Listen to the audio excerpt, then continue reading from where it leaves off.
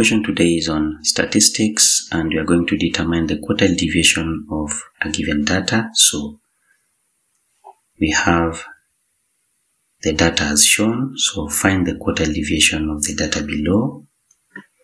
So the first thing for such ungrouped data, we are simply going to arrange the data in ascending order. So we're going to begin with 2. So far we only have 1, 2.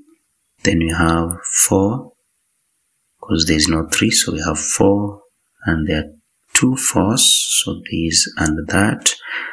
Next we are going to look at 5, we only have 1 5. And then for 6, we have 1 2 3, so we have 6 6 6. And then for 7, there's no 7 8, so far we only have 1, so 8. And then for 9, we only have 1. And finally 10, we only have 1, so they are 1 2 3 4 5, so they are 10.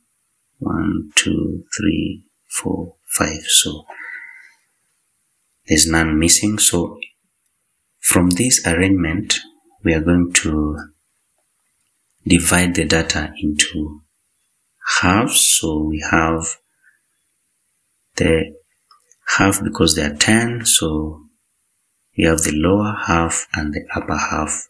So the median of the upper half should give us the upper quartile. So we have 8 being the median, so it's in the middle.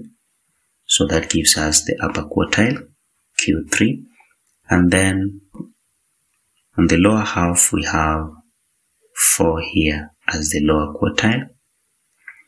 So that the quartile deviation is given by Q3 minus Q1 over 2. So as we've seen, Q1 is 4 and Q3 is 8. Therefore, we are simply going to have 8 minus 4 divided by 2. So this should give us, that is 4 over 2, and that is 2. So that is it for this question. Thank you for watching. Hope to see you in the next video.